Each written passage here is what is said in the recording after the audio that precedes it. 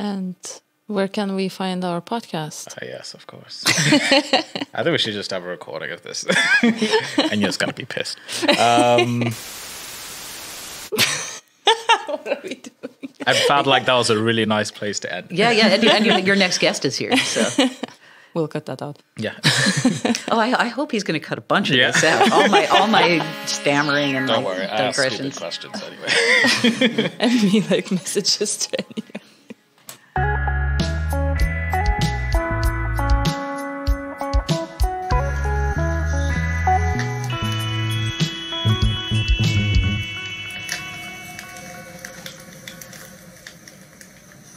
Hello and welcome to Word Up Podcast. I'm Evie. And I'm Webster. And today we're here with Janice. Hi, Janice. Hi, I'm thrilled to be here. Wow. How are you today? Great. Oh, God. I have nothing to say. How am I today? Are we recording this? Is this actually being recorded? I should have prepared a much better answer. Just how are you? I'm great. I just got the French cover for my second children's book, and it's a thing of beauty, and I'm really excited about it. Oh, congratulations. Thank you. What does that mean, you got the French cover? The book was picked up by a French publisher and translated into French, which hasn't happened for me yet. It's my fifth book. Right. But I've been in Australia, in England, but never in France before. So now one of my books is in France. Wow, exciting. You're not going to use any of this, right? This is all going to be... Oh, This is all great. I'm the most uncomfortable person in the world. But, you don't have to notice him. I don't. It's okay. So tell us more about you and what brought you to be in all these countries with all your 5 books. Well, I am a native New Yorker, and I spent the first 50 years of my life in New York before coming to Amsterdam this September. And I was writing from a very young age. Always knew I wanted to be a writer. Wrote throughout grade school, throughout high school. Had a little bit of a crisis of confidence and decided, I don't know what to do in college. Should I try and be a writer, or should I invest in something that makes money? So I went to business school for 6 months. Oh. And then I went back to school for literature. And New York is a very active cultural scene. So from a young age, it was easy for me to find people to collaborate with, and it was easy for me to find places to showcase my work. When I was 20, I started contributing to an alternative newspaper called New York Press. I started going to the New Eurekan Poets Cafe, which is in the East Village in New York, and meeting people that way. So I got to be part of a big creative community that nurtured me and taught me and helped me sort of launch my career. Wow, what a story. Yeah. For me, writing was always something that I discovered much later in my life. Yeah. Writing for myself anyway, as opposed to, being told to write at school. Was it something that you did at home early on, or Yes. how did that come along? So this is not actually my first book. My first book is called Janice and the Giraffe, and I wrote it when I was 4, and I also illustrated it. Wow. And the giraffe is like disturbingly phallic. Not that 4-year-olds are great at drawing giraffes anyway, but it really looks like I went to the zoo to visit a dick. Anyway, that was my first book, and I stapled it together, and it was like I was really proud of it. And so yes, I was always making little books and writing stories, and I did little plays with myself by using a tape recorder. I would record lines and then record other lines. I was a very unpopular child. I spent a lot of time by myself, and it's sort of perfect conditions for growing a writer is an anxious kid with too much time on their hands and a need to try and make connections. So yeah, I started very young, kept going. Nuyorican and New York Press was sort of like, that's when my career, and I'm doing air quotes, so I hope they're audible air quotes, my career sort of began there, because once you have publication credits, once you have performing credits, then you get more. It's like work begets work. When I would get invited to do a poetry reading, people would see me and they would say, hey, come do my poetry reading, or come do this. In 92, I was cast in a performance poetry group called the Pussy Poets. This is pre-Vagina Monologues, so this was kind of hot stuff. It wasn't our idea. A guy who hung around Nuyorican Poets Cafe was like, I have a great idea, because he was South African. And he had a great idea, and we were going to be this poetry group. And he just cast us. It's like he just reached out and grabbed the nearest 5 girls. There was and stuck us together. But immediately, because of the name, we started to take off. So then we were in this very bizarro position of having a big platform, but not being very good. Right. And that pushed you to be good? Or to... It pushed us to get better. It pushed us into a lot of fights and creative disagreements until I left the group, diva that I am, to become a solo act. As the story goes. Beyonce. Right? Well, I mean... Justin Timberlake. You know. So as a solo act, I was still coasting off the Pussy Poets. I got to do Lollapalooza in 94. I got to do Woodstock 94. Wow. I'd appear at all these places. I was on MTV talking about my ex. Poetry was really hot in the early 90s, and I was there. So that completely just sort of kept that ball rolling. Then I started writing for Bust magazine, which was new, a feminist magazine in the States.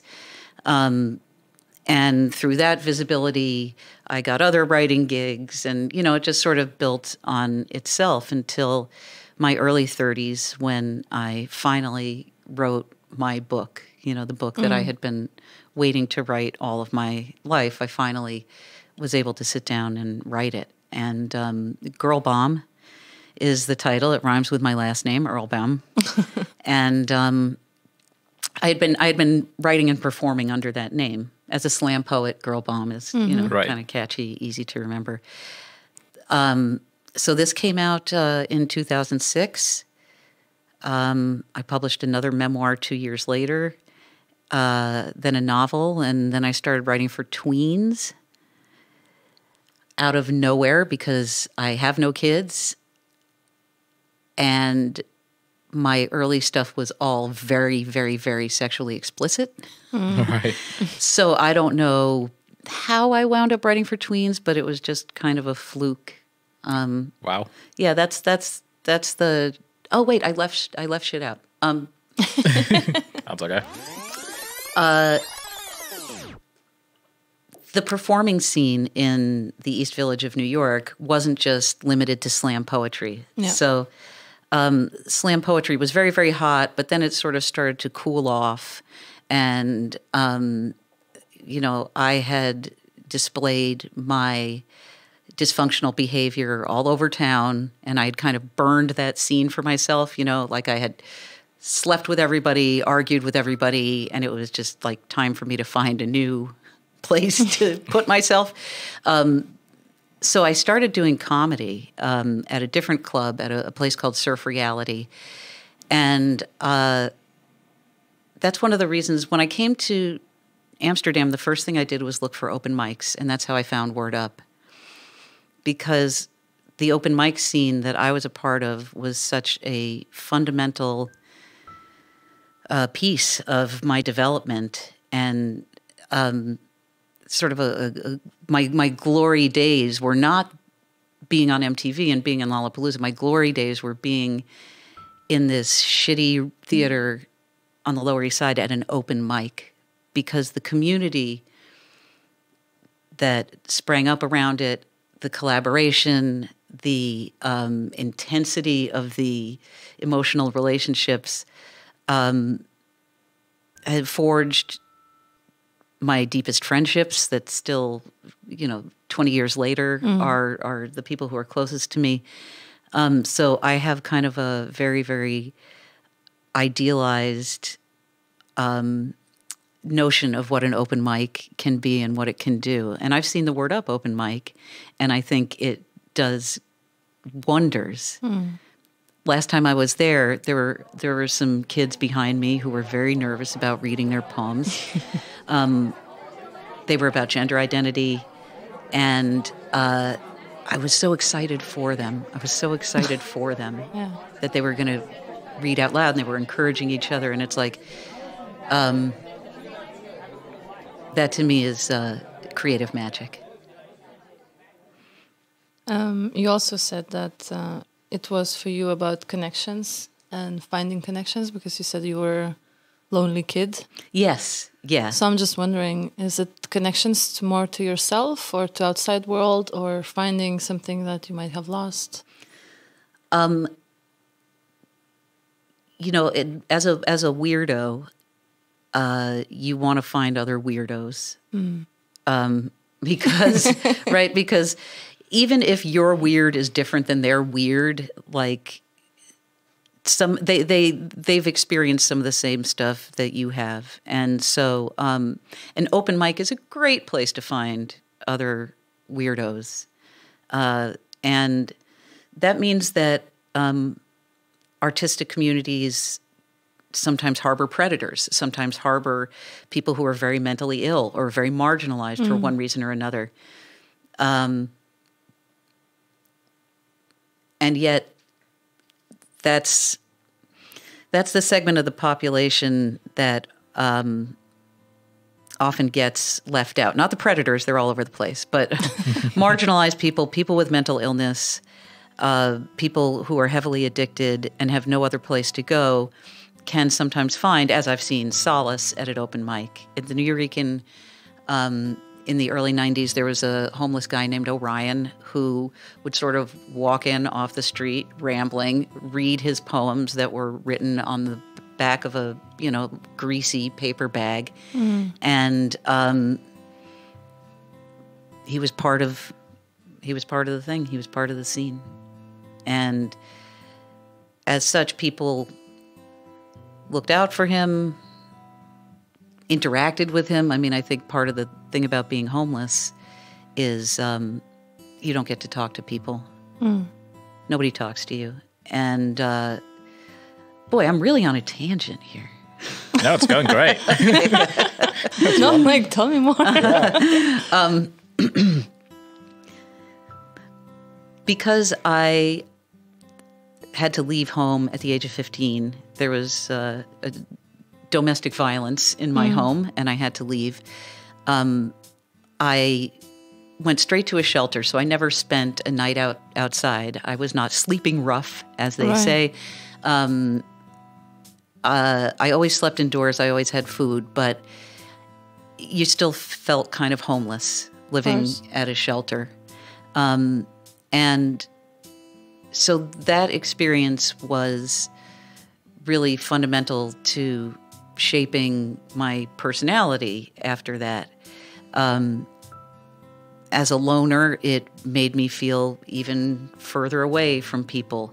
And so to be in a community that embraced people who smelled bad, people who had bad teeth, or not all of their teeth, people who were personally repellent in many ways. I had been repellent. I was a shoplifter.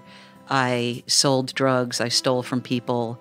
So I kind of have to have empathy for the marginalized.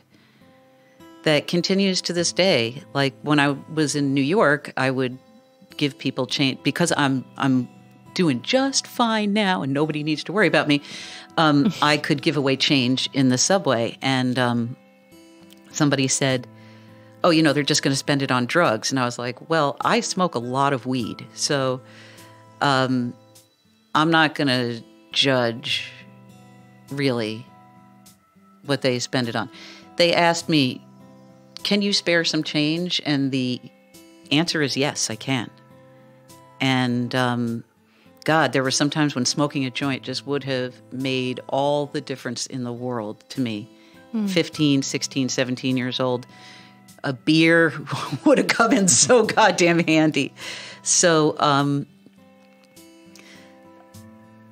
I also went back to volunteer at the shelter. When I was trying to write Girl Bomb, it's like I had a lot of archives. I had a lot of the notes that my friends and I had passed. I had a lot of my old journals and stuff. But going back to the actual physical place where I had lived and walking into the old rooms and smelling that particular cinder block, carpet, cement kind of smell really helped me to write this book, Girl Bomb. And what was was there a moment when you decided I really need to write this book? And if so, why did you feel the need to put it into a physical form that people can engage with? Well, after being part of the Pussy Poets and understanding the power of marketing, I kind of knew that, being homeless was the most interesting thing about me. Like, I really got to push the homeless angle. You know what I mean? Talk it up, make it. I'm being a little bit facetious, but and I didn't. It wasn't really a part of my poetry, but I did write about it for New York Press, and I knew it was something that not only made me interesting to other people, but had changed my life fundamentally. Yeah. So it was a story I had been trying to write for a long time, and in different forms, would get 2 or 3 chapters in and then would quit and then would blame myself for being a lazy asshole and, repeat. Just for our audience listening, would you be able to describe it in a quick and easy way? Yes. What the book is about? Maybe yes. we could put that at the front. it's called Girl Bomb, a halfway homeless memoir, and it is the true story of the time I spent living in shelters and group homes in New York City in the 1980s. This book led directly to the next book because when I went back to volunteer at the shelter, I met a young woman who was so fascinating that I became very involved in her life. And my next book was about her. So it's kind of handy the way that shakes down. Sweet. And you talk about your experience moving away from your parents' house and eventually moving into a shelter. Yeah. Can you tell us what that was like in detail? What was what drove you to get to that?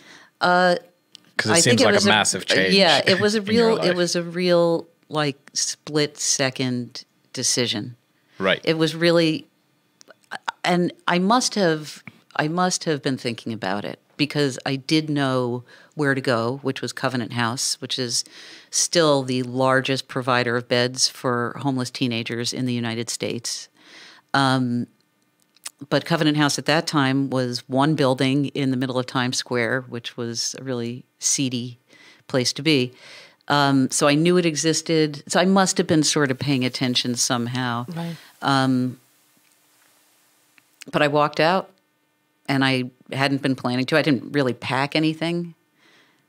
I didn't think it through. That was a real turning point for me.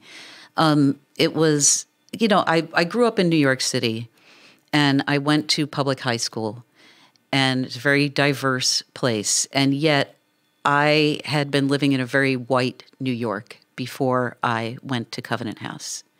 And then I was in the minority. And it was a really important experience for me. And not always comfortable, but really allowed me to see my privilege in action in such a profound way. The way that I was treated by the system was so very different from the way the girls I lived with were treated.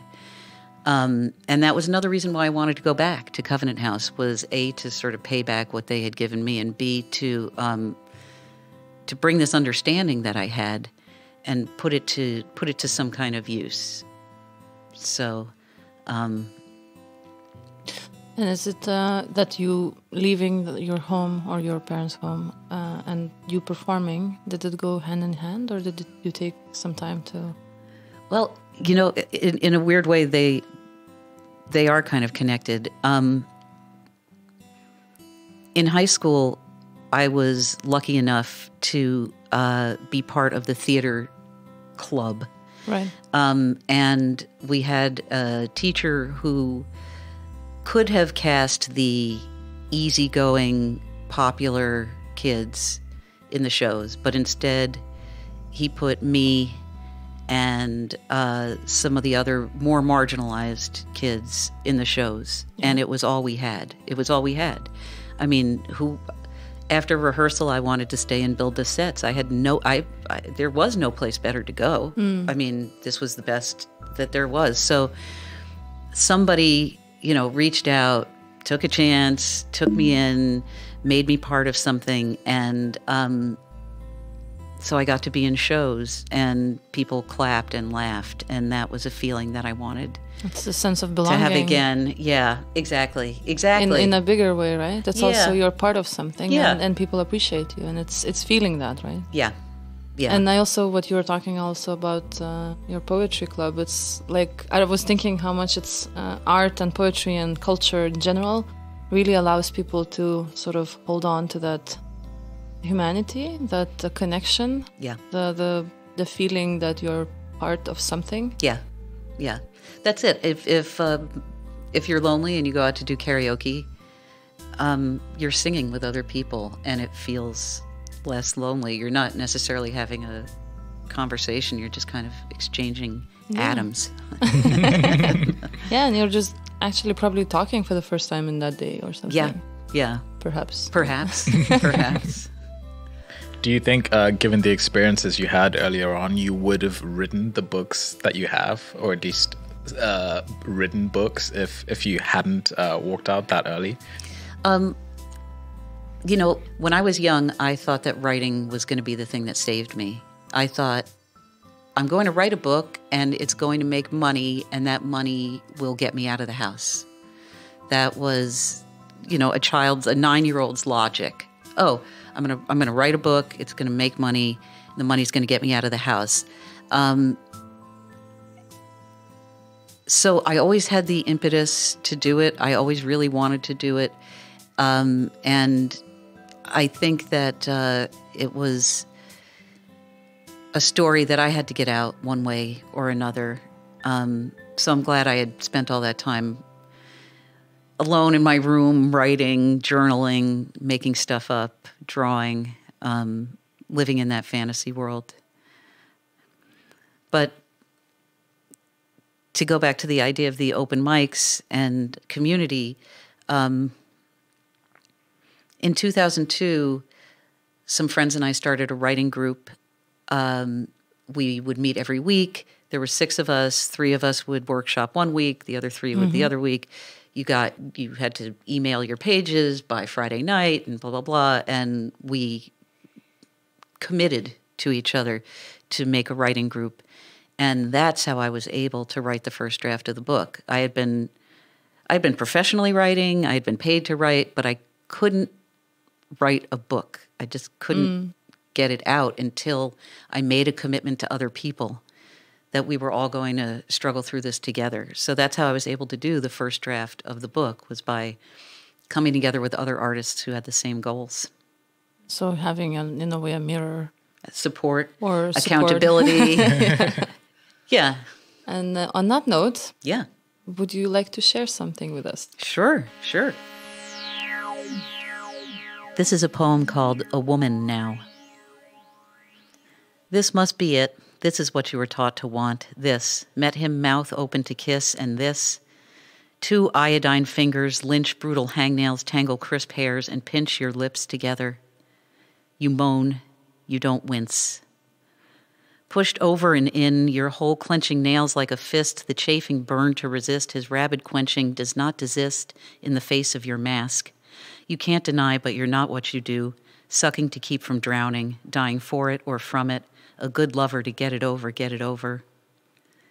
Just come, hurry up and come.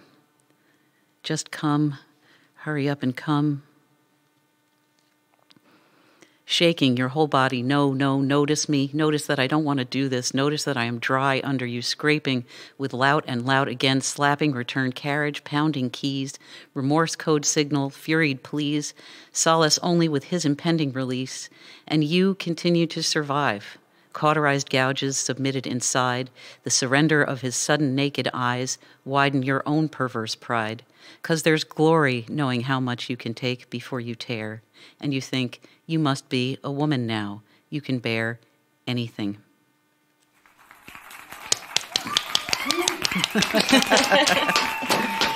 Very vivid poem. Thank you. That's from my old poetry days. That is from the early 90s. This was a poem that I slammed with, and people rated me on a scale of 1 to 10 on this poem as well as others. It was the birth of slam poetry. So anything that you could do to be like, I had the worst life, that would get the 10s. Like, I had the worst life. I enjoy sex. How about you? And racism is bad. Those were the 3 poems that you could always get a 10. Got a plus. Yeah. Wow. But that's very limited. It was very limited. Hopefully it's expanded a little bit since then. No, it hasn't expanded at all since then. Somebody who knows is shaking their head. And what was the audience reactions when you would speak this one? Because it's quite hard to take in. Yeah, it was potent. And I would sometimes read it with another poem called The Slut of Pascack Valley High, which was about another poem about promiscuity, but sort of having gotten a reputation. All my poems kind of had a narrative through line that was, a lot about romantic relationships, a lot about sex. I mean, we were the pussy poets, so we kind of had to live up to that Makes somehow, sense. right? Yeah, And, you're not going to do a poem about Aristotle. No, although I did later in my life write a poem about Socrates. So There you go. yeah, I had sort of aged out of the pussy poets by then. And I'm just wondering, how would you define yourself? Because you're visiting so many stages, and you're a writer, you're a poet, slam poet. Right. How do you, activist, I feel like also, do you have a certain way you like to introduce yourself? Or I like to say I'm a writer and kind of leave it at that. I mean, and the thing is that writers don't need to go to open mics. There came a time in doing open mics where I started doing comedy, and stand-up comedy is such a high. It is such a rush. It is such an amazing feeling in your body that I really started to think, I want to become a comedian, and started to, make inroads and play around. But there came a time where I realized if you want to be a comedian, you have to be out 6 or 7 nights a week doing comedy. And if you want to be a writer, you have to be home 6 or 7 nights a week writing. And I had to choose. And I still loved getting up on stage and having people laugh and clap, and it was immediate, and you wrote something, and that night it was out there rather than, at home laboring for months and nobody ever sees anything. It's really, I missed that instant gratification, but I did really have to choose at that point. What am I? I'm not a poet. I'm not a slam poet. I don't do that anymore. I don't really perform anymore. I'm a writer and a writing coach. is the other thing that I like to call myself.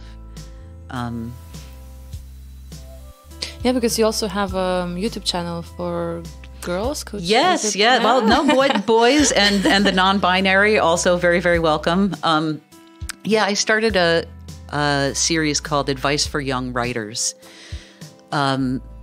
Because again, I knew that I wanted to be a writer when I was 8 years old, 9 years old, and on. And there were no resources for me.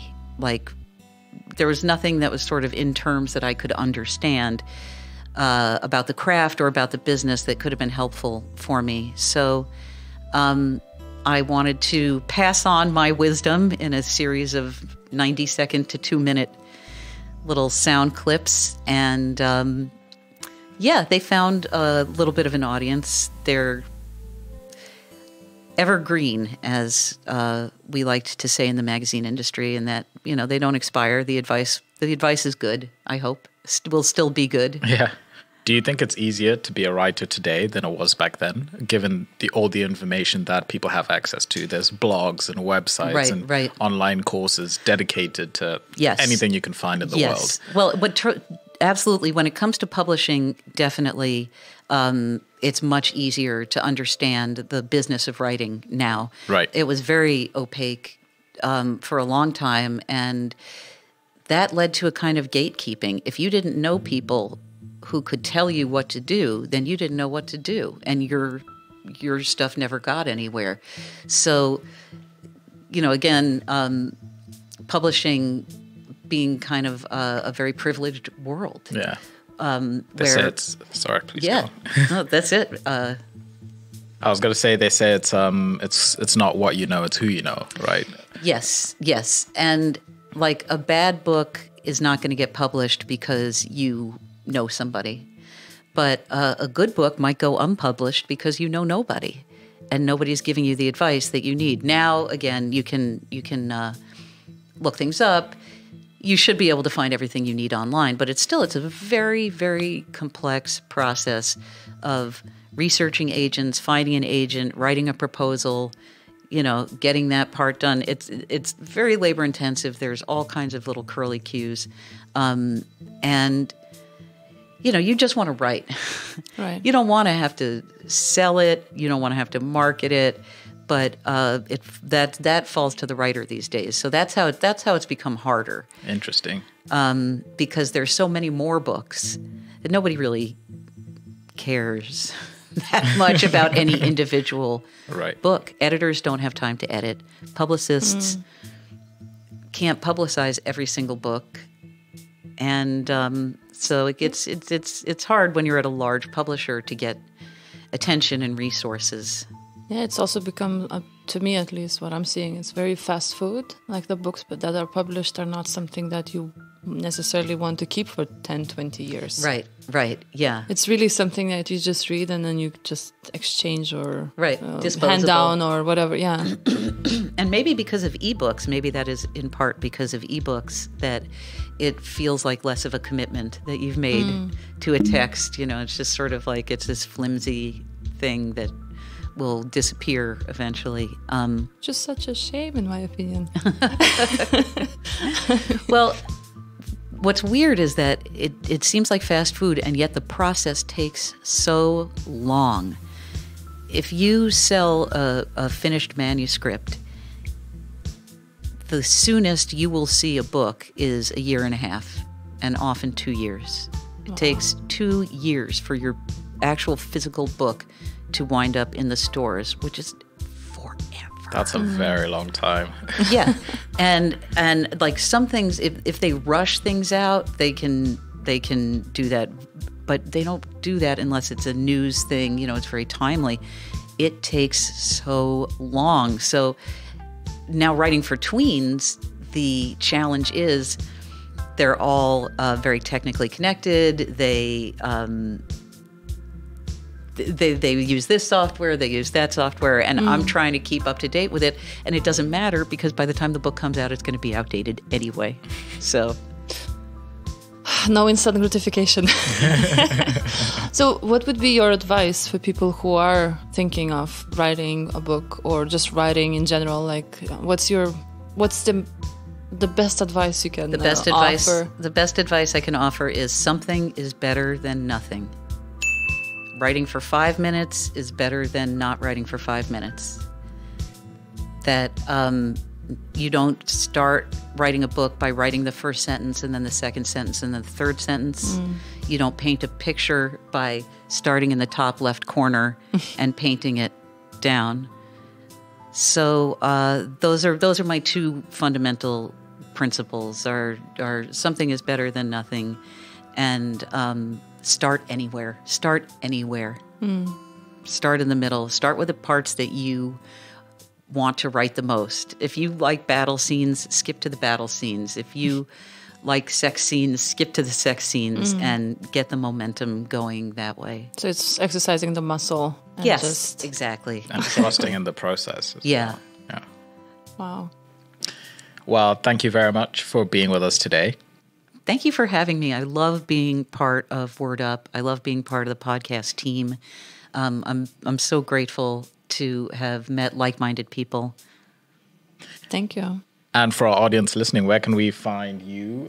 Where can they find Erlbaum, and where can they find your social media and all that sort of stuff? Okay, I have sworn off social media, but I have a website at girlbomb.com, GIRLBOMB, or JaniceErlbaum.com, and I love getting mail from readers, so please feel free to contact me. Nice. Thank you. Brilliant. Thank you. And for our audience listening, you know where to find us at www.worduppodcast.com, where you'll find past episodes with all our guests, as well as information that we talked about in the podcast. Thank you. Thank you. And goodbye. Bye. Doei.